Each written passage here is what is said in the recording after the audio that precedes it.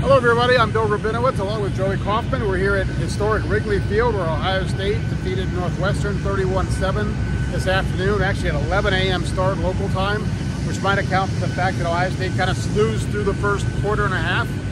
Northwestern really dominated the game, took a 7-0 lead, then Ohio State woke up, scored 3 touchdowns in about 6 minutes, took a 21-7 lead at halftime, scored on the first possession of the third quarter. That was pretty much the game. It was, in a lot of ways, reminiscent of the game they played here, not here, but up in Northwestern 2 years ago. That was a windy condition game. There were a lot of other factors, but 11 a.m. start local time. Ohio State just has this sleepy start where you're playing a team that's at the bottom of the Big Ten standings, where you're favored by multiple touchdowns, and the crowd is just kind of also. It was an Ohio State crowd. This was at least, we're trying to figure out 80%, 90%. I don't know the numbers, no way to know. But it was definitely a pro-Ohio State crowd. Look, Ohio State has a huge fan base. A lot of Ohio State grads in Chicago. Northwestern's a small private school by Big Ten standards. This doesn't have the fan base that Ohio State does. And they showed out in red.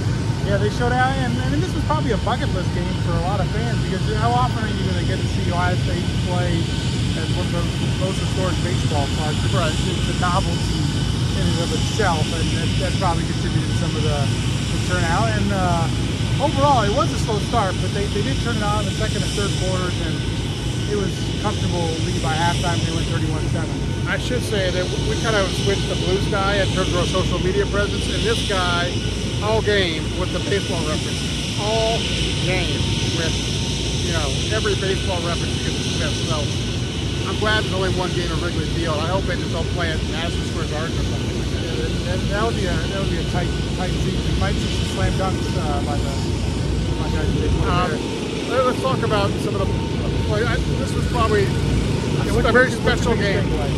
Very special. Well, I think the biggest takeaway in terms of what it means to the team is I thought Will Howard was really, really accurate with his throws. Even the ones that weren't completions were really well thrown. He didn't have a bad throw that I recall all game. His stats were not crazy. He was 15 for 24. Some of those were just throwaways, just avoid the sack, throw the ball away. But he had some really, really nice throws. In terms of the personal story thing, look, this was Cardale Tate's homecoming. We all know the tragedy that happened to Cardale. His mom was killed a couple years ago by gunfire, drive-by shooting. And this game comes back, scores 2 touchdowns. Joey's writing about him. He said he had about 30, 40 family and friends here at the game. He had tickets from teammates, and he had the end of twice. Maybe had a chance to get to the third time, right, on a 4th down attempt. Yeah, special game for him. The defense was pretty shaky, honestly, the first quarter and a half, and then it just clamped down. And I think Northwestern got 4 of the next 5 possessions. They didn't get a first down. Jack Sawyer made a big play early in the game on the first drive to cause a fumble. Davis Rabinowitz recovered it. But look, I think that this defense, as well as it's played, is not quite airtight. I mean, Denzel Burke is still struggling. They picked on him. It seems like teams know, maybe since the Oregon game, that he's vulnerable, because Northwestern went at him early, and they know Davis Rabinowitz's reputation for handsiness, being physical. Yeah. He got a pass interference call today, and then teams. I think the PI call he got was probably legit, deserved. Yeah. But it's not going to get overlooked because there's a reputation. Yeah. What do you think the field guys? I thought Sonny Styles played a really good game. I think he had 2 sacks, 2 pass breakups, almost had an interception on one of them. I thought he played really well. But I'm curious to see Ohio State against another really good offense, and we're probably going to see it next week against Indiana. I mean, the huge question about Indiana is who they played. Well, they really haven't played anybody all that good. It'll be a huge test for both teams. I'm very curious to see how Ohio State's defense matches up against what's been a very explosive Indiana offense.